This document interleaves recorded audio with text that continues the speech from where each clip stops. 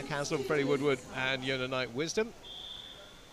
Oliver Dingley, can he follow suit? Well, he's got a higher tariff dive than the others to start with. So he should get higher up the DDs. Forward 2.5 somersaults, 2 twists for the now Irishman.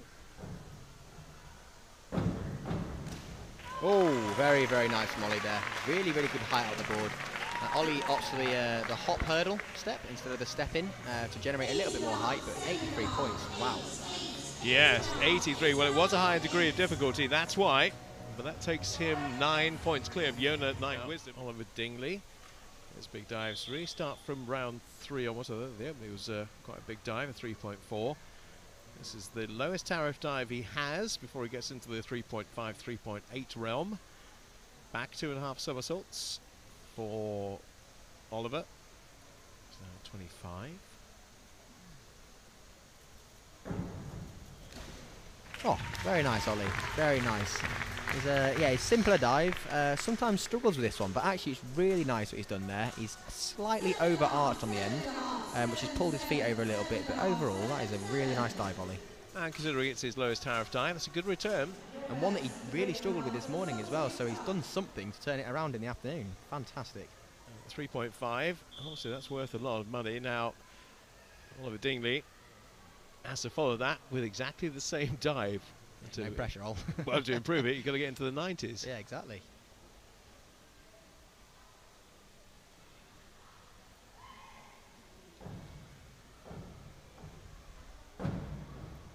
Oh, not quite as good, but a very valiant effort from Ollie there. He's slightly toes over the end of the board, and he's kicked just a little bit too early. He's worked really well to try and arch it round to get it right, but not quite following it as we'd hoped, but still a very good dive. Yeah. Ollie Dingley, 2 doing the 4.5 somersaults next, but not this dive.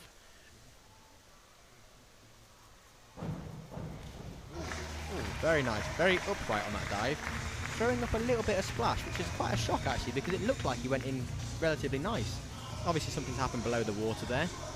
Maybe didn't get his hands together maybe, or his arms weren't fully locked, but overall a very, very pretty dive. Haslam, then Ollie Dingley, then Dan Gaffillo moving up into 3rd, Freddie's 3 behind him, and then Yona is 5 behind him. Ross Haslam is right for the likes of Ollie Dingley, because this is the big one. First time you'll see it twice. You'll see Dan Goodfellow do it in 3 divers time. But first, let's see how well Ollie Dingley does on the high tariff, big tariff. It's, you could get 100 points on this. He nails it. Forward 4.5.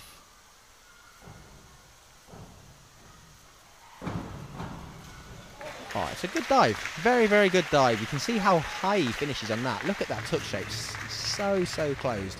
Unfortunately, hasn't quite got the entry that maybe he was hoping for, but still, and it's 6.5, 7 for the judges, almost 80 points. That's what a front 4.5 can do, and it's pretty brutal. And that's where we are. Ollie Dingley, 8-point lead over Jack. He's got 18-point advantage over Yona. So looks like top 2 now, doesn't it? Looks like Ollie against Jack needs 69 on this dive. 69 for the win. Oh, very nice, very nice. I'd be very surprised if that went under 75 points. That was a very nice dive from Ollie there. Yeah, that's nailed it. That's done it. I had him down for the 1 meter yesterday. Didn't quite come home with that, but so the 1, 2, 3 is Oliver Dingley, Jack Haslam, and Ross Haslam. The brackets indicate overseas diver. So we're looking from a British point of view. The Haslam boys 1 and 2, and James Heatley in 3rd.